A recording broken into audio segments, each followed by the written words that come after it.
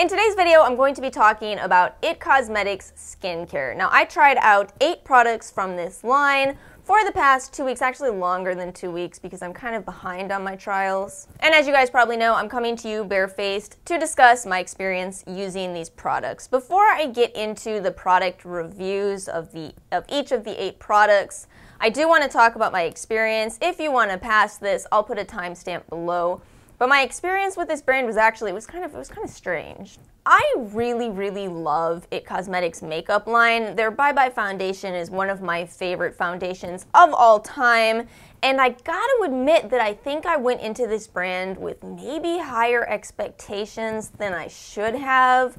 You know, they claim they're developed with plastic surgeons, whatever that means, and I like their makeup, so I invested a fair chunk of money into this brand, bought a couple of full sizes, bought 2 of their little mini sets with high expectations. And you know, high expectations are kind of always a dangerous situation, so I think that if I had gone into this with lower expectations, I might have a better overall opinion.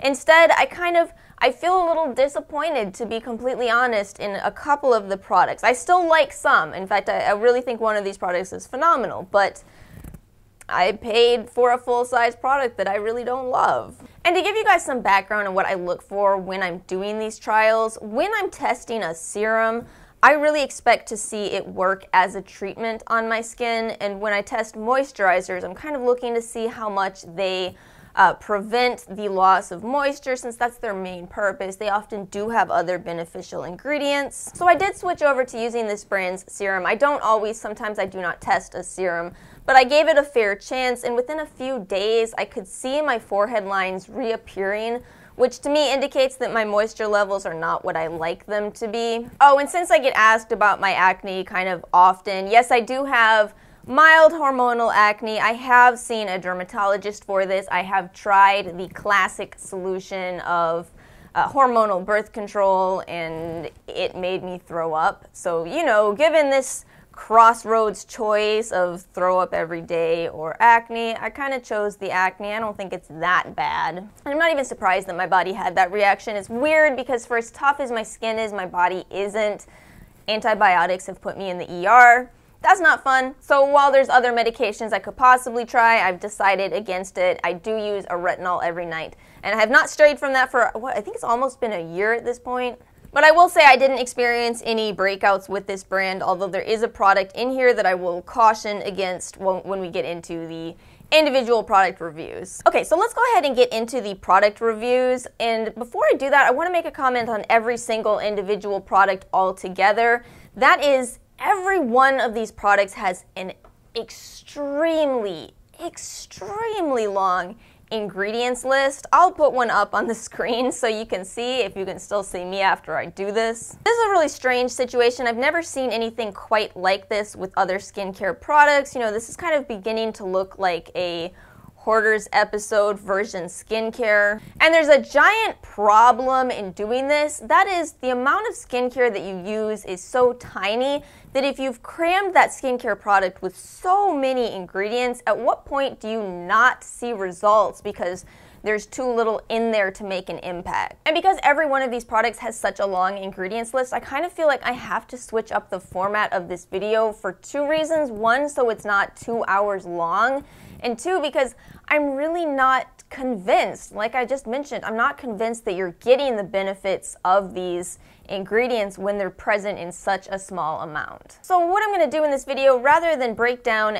the ingredients that are present and talk about the benefits you may get from using that product, I'm going to focus more on the ingredients that are early on in the list, which of course means they're present in a higher amount, and we're just going to overlook the ingredients that are 200-ish ingredients down. They're just not present in a large enough amount to make a difference in both my critical thinking analysis and also my own personal experience. Okay, let's get into the individual product reviews. As I mentioned in the intro, I bought quite a few of the little sets as well as full sizes, but I think that rather than take you through the sets, I'm actually going to do this kind of comparatively.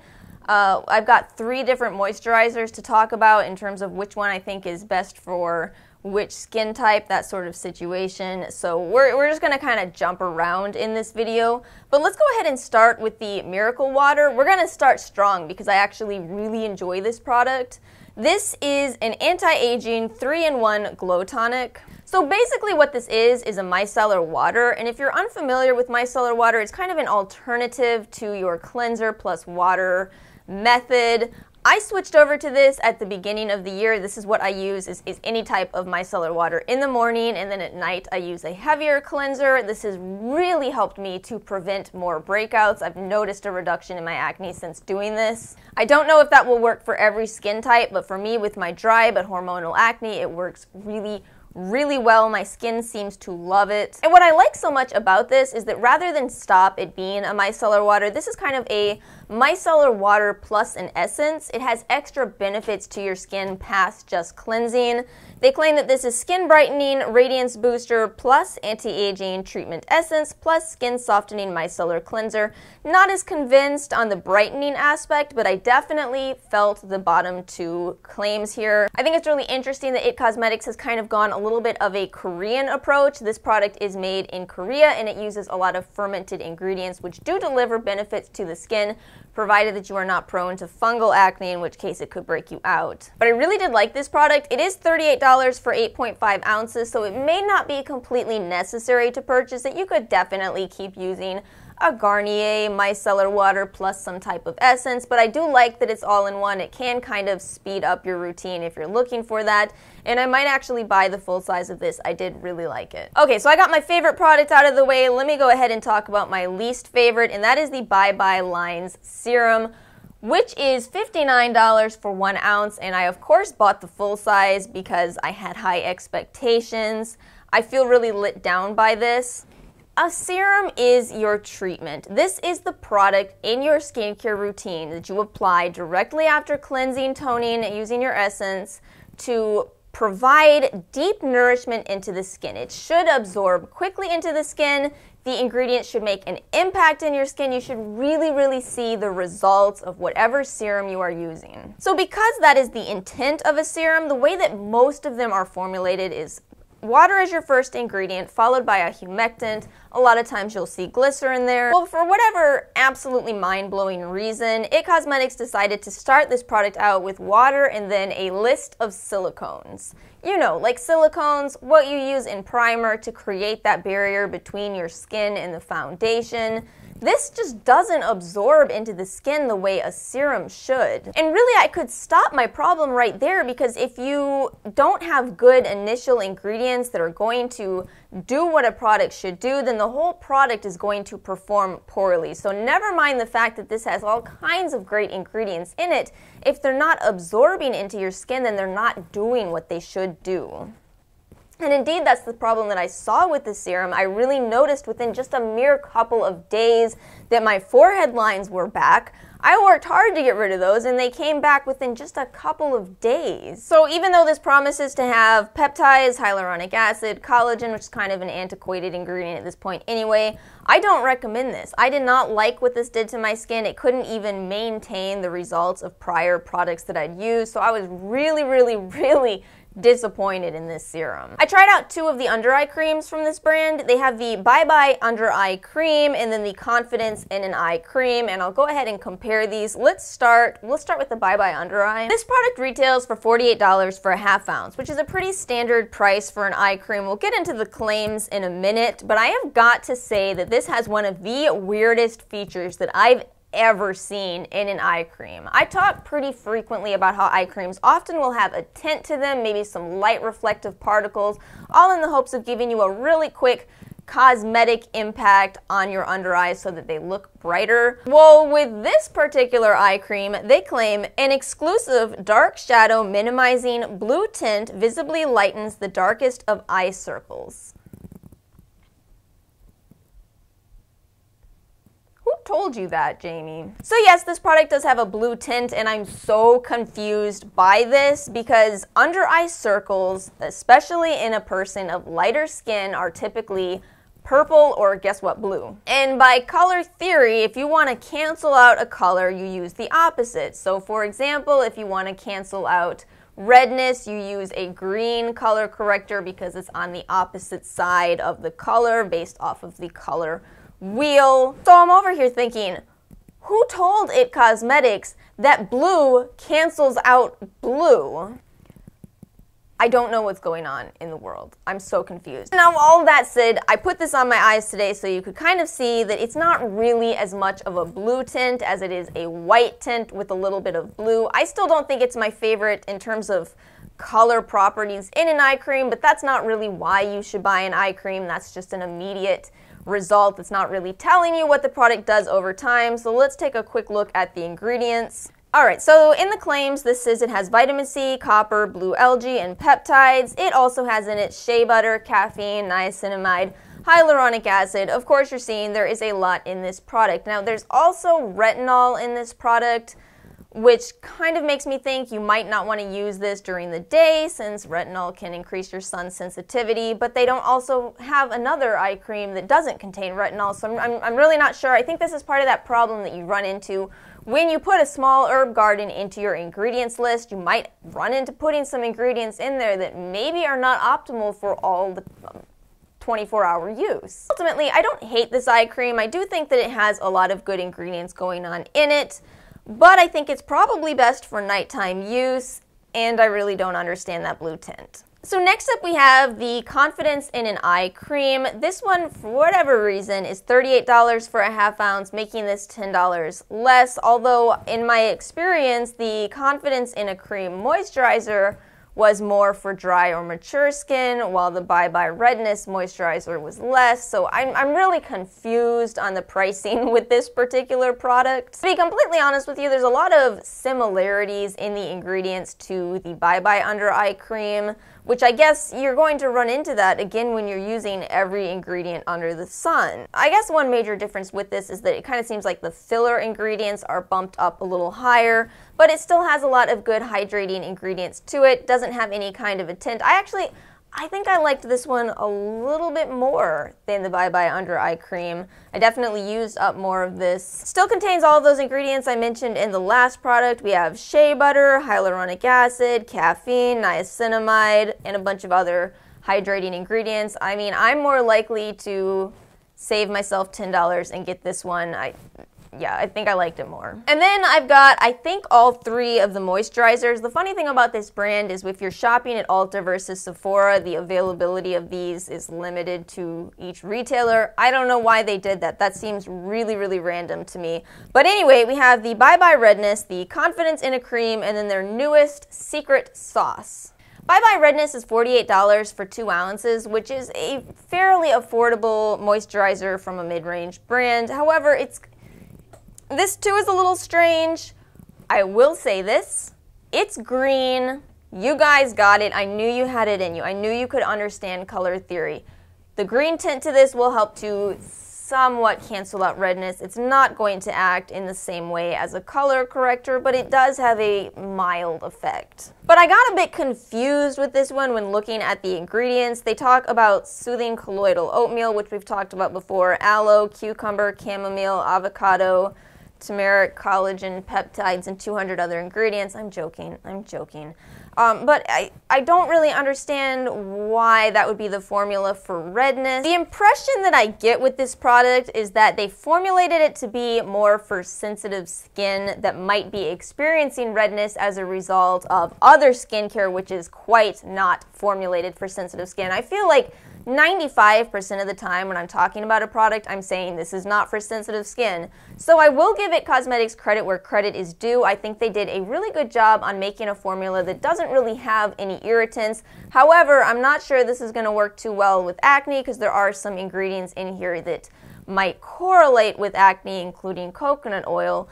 But in general, I don't say this too often, I do feel like this is a better product for sensitive skin. And again, therefore, if you're experiencing redness from, using products with alcohol, etc., this might suddenly become a miracle product, but it's not a direct mechanism on redness. It's more of a removal type of method. I really hope this is making sense. Remove the irritants and you remove the redness. That's what I think they're doing with this product. I will admit that I liked it. I actually finished this one off. I enjoyed that I didn't see any side effects from this. Then we have the Confidence in a Cream, which is the same price, $48 for 2 ounces. This is supposed to be more for dry to very dry skin types. However, this time you do see some irritants in this formula. Now I will say that I liked how hydrating this is. This is a very rich cream, kind of like the Benefit Total Moisture Cream that I just tried. It's a bit heavy. However, it contains citrus oil and bergamot, and again, these are lower on the list, so maybe they're present in a small enough amount to not notice a problem. But I like to err on the side of caution. I do. So I gotta say once again that I'm hesitant with this product. Even though I liked how it felt on my skin, I'm probably not going to purchase it. Alright, the last moisturizer I have is their latest and greatest. This is the Secret Sauce Clinically Advanced Miraculous Anti-Aging Moisturizer, and because it is the latest and greatest, it has a $20 price hike from the previous 2 moisturizers. This is $68 for 2 ounces, but is it worth it? I think this product is going to be a real mixed bag. I think that this might actually be a real game changer for some skin types, but I think there are a lot of people who might experience breakouts from this, and that's absolutely what I noticed in reading the reviews. This has a substantial amount of 1-star reviews as well as a very large amount of 5-star reviews. And the reason for that is that they've put 7 fermented ingredients into this. Of course it's 7, we're talking about IT Cosmetics, it's not going to be 2. But the thing about using a fermented ingredient is that it can really impact your skin in a beneficial way if you are not susceptible to fungal acne. If you are, you're probably going to break out. So I'll give them that I like this in theory. This is also in that same vein as the Miracle Water. This is apparently they're trying to develop their products in Korea. I did notice both of these are made in Korea and using that Korean idea of fermentation in your skincare. But there's some criticisms that I have of this product. One being that I look at the ingredients list and I see your fermented ingredients, but they're also way down on the ingredients list. You could certainly buy a product that has them a little bit higher in terms of percentage. Then they also claim that this has collagen, which is kind of an outdated ingredient. We know that collagen doesn't quite do on our skin what we would like it to, what collagen in the skin does. Instead, it's just kind of a moisturizer. Drops of light technology. I hate this type of phrasing. What does that mean?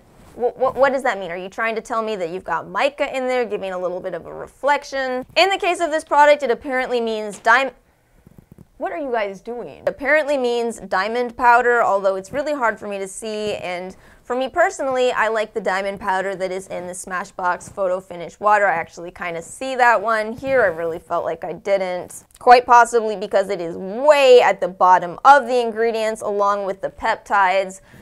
Once again, if they were higher, I would be much more impressed. I'm just kind of meh on this product. I feel like it had so much potential, but once again, this idea of throwing so much into a product and then putting these ingredients that you're emphasizing and highlighting kind of way at the bottom, I didn't love it. And considering it's $20 extra, I feel pretty underwhelmed by this. Once again, the products that underwhelm me in this trial are the ones that I spent more money on. So if I'm coming off negative, it's because I feel like I didn't spend my money wisely. Again, I much would have rathered that I bought the Bye Bye Redness, which is a pretty nice formula. And let's end this with the Je ne sais quoi lip serum. This is $24 for this full size.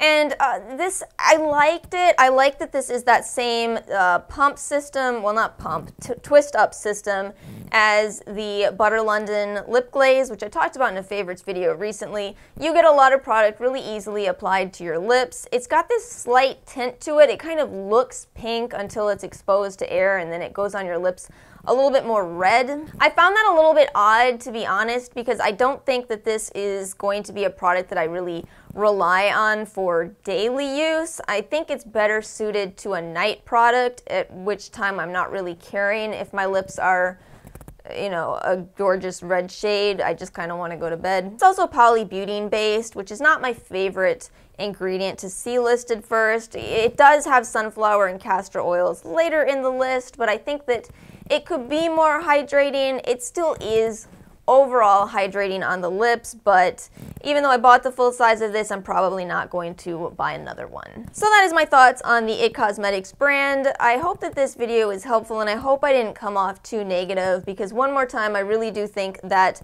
both the Miracle Water and the Bye Bye Redness Cream are good products. I liked these.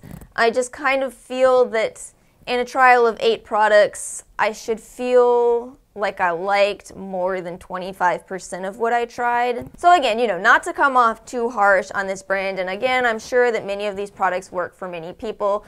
In my experience, I just felt a little bit disappointed. But as always, thank you so much for watching. If you found this video helpful, please do make sure you give it a like, hit subscribe, and I'll see you guys next time. Peace out, YouTube.